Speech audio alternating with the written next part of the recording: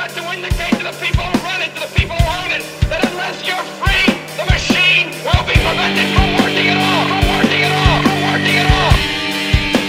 Don't lay down and die because a new world order, the business of the day for the elite when they're coming to take your freedoms away. Hello again, human beings from the planet Earth. And this post here from Activist Post will show you how your Constitution has again been nullified and jailed. This is an ongoing situation. It just came across my eyes, and I think it's complete and utter bullshit. But this has been going on for a year. I'm going to read the post to you here. Army, Vietnam veteran, peaceful freedom activist. Notice peaceful freedom activist and local small businessman Mark Schmidter, excuse me if I've butchered the last name, has been jailed for 145 days by Judge Belvin Perry. Schmidter's sentence began Thursday after he was found guilty of distributing jury nullification info outside of Perry's self-imposed free speech zone during the Casey Anthony trial. Let's scroll down here a little bit, get the rest of this to you. The computer's working a little slow here today. Mark Schmidter is an activist for the jury's rights whose story we covered a year ago. He was originally facing a year in jail after being found guilty of 2 felonies, external criminal contempt of court. Right there, the word external means that he wasn't even in the courtroom, so you can't, in my opinion, be... But anyway... and jury tampering for distributing information outside the Orange County Courthouse in Florida. We noted that Schmidter was not guilty of any actual law, but rather rules written by the acting judge. These rules that Schmidter is in violation are for demonstrating outside of a free speech zone determined by Judge Perry. Schmidter was first arrested in June of 2011, has maintained his innocence, and that the judge's orders he violated were a direct violation of the First Amendment of the Constitution. Furthermore, the very rule he was found to be in violation has been overturned. I'm going to link you to this. This is absolute bullshit. Currently, the gentleman is in jail. From what we read down here, his attorney's going to see. So this judge makes up his own goddamn rules, throws an activist in jail, and the information he was handing out, folks, just informs the jury of their rights and responsibilities. You know, what they don't have to do.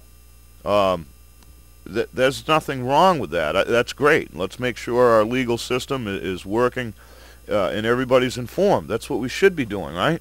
This guy took his own time to make sure jurors and other people were well informed of their rights and their responsibilities to serve our legal system, and he's thrown in jail for it by a judge who thinks that he can just put off a roped area out in the back of a fucking cornfield somewhere where you're free to say whatever you want. No, Mr. Perry, it doesn't work that way. So what I've decided to do is to go over here to the Ninth Circuit Court and find Mr. Perry's phone number, and I'm going to give him a call right now. I'm going to demand that Mr. Schmidter be released and that the judge make a public apology and also step down from the bench. It isn't his right to make the law. It is his job to interpret and enforce the law. But he has no goddamn right making up laws that end up throwing people in jail, and we don't need judges like him around. So I'm going to go ahead. You can see I got the number here.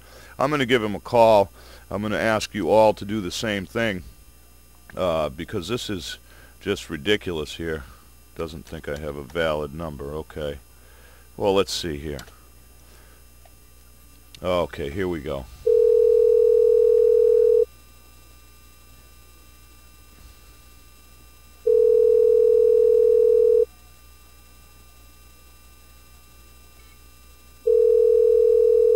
You have reached Chief Judge Belvin Perry's chambers. We are unable to answer your call at this time, but if you leave your name and number, we will get back with you as soon as possible. Thank you.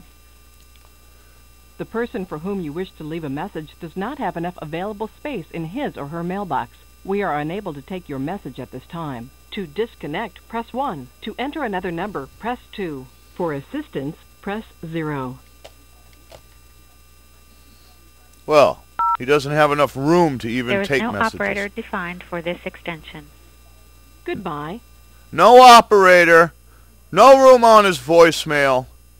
Oh, well, if we can't simply call the judge and contact him, then we're going to have to take further action, aren't we? We're going to have to, I don't know, maybe find some fax numbers and send a few faxes. I mean, my website does host a way that you can send multiple free faxes. Maybe we could all get together and do that. Anyway, I'm going to put the phone number to Perry below, and even if they're sitting there ignoring the phone, if you ring it off the hook, if you all take part, if you are lucky enough to get through, please let me know. This is ridiculous. This man needs to be released immediately. As far as I'm concerned, this judge needs to be the one in jail. Anyway, the link to Activist Post will be below, folks. The phone number to Perry Beloved, and I'll even link you to the judge's directory.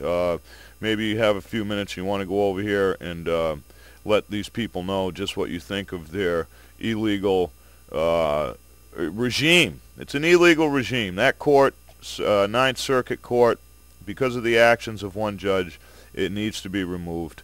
It needs to be held accountable, and hopefully you all take part in that. Much love, many thanks. Links will be below. And you've got to put your bodies upon the gears and upon the wheels, upon the levers, upon all the apparatus, and you've got to make it stop. And you've got to indicate to the people who run it, to the people who own it, that unless you're free, the machine